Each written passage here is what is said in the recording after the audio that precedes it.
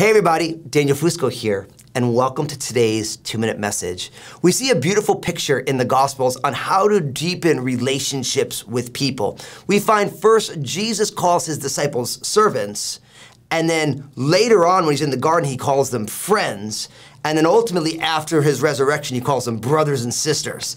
And so I love that progression. One of the best ways to deepen a relationship is to, if you're following Jesus, you choose to serve God by serving people.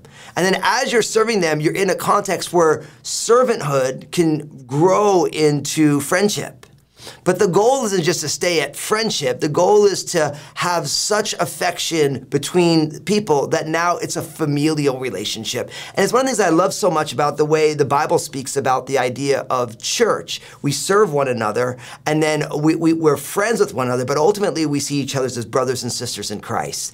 And so that simple step, you serve them, you let the service lead to friendship, and then friendships lead to familial bonds. It's a great way to deepen relationships right there in our Bible. So I pray that all of our relationships will be deepened as we follow this simple biblical framework. So God bless you. And if this message is a blessing to you, share it with the people that you know.